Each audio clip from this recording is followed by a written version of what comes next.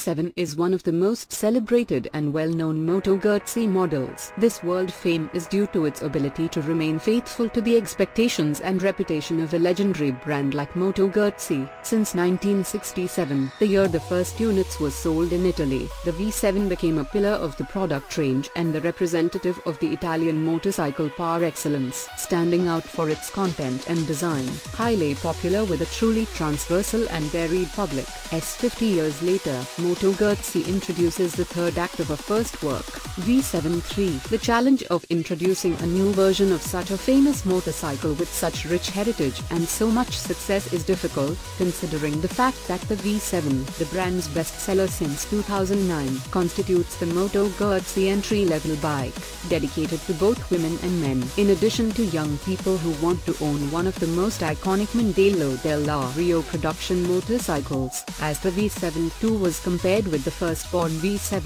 the V7-3's evolution is profound enough to merit the progressive number in Roman numerals that has always distinguished the most popular and long-lasting Moto Guzzi bikes, such as the Le Mans and the California. V7-3 is the result of Moto Guzzi's modern passion and courage, able and skilled in renewing its bestseller, leaving character and authenticity unaltered, two values that are destined to weather the test of time.